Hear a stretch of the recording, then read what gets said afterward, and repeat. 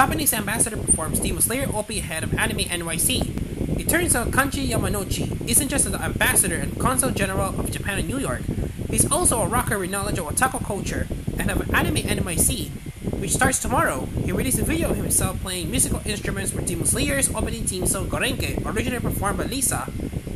Hello, I'm Kanji Yamanouchi, ambassador and consul general of Japan here in New York.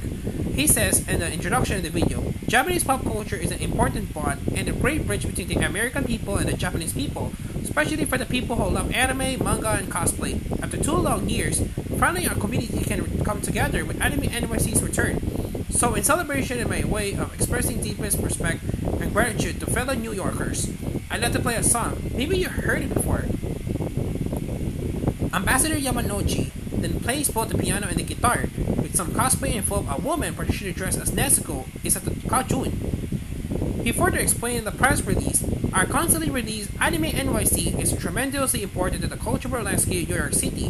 This sport rock and roll diplomacy is a tribute to the many fans and creators of anime, manga, and cosplay who have made Japanese pop culture an important bridge between Japan and the US.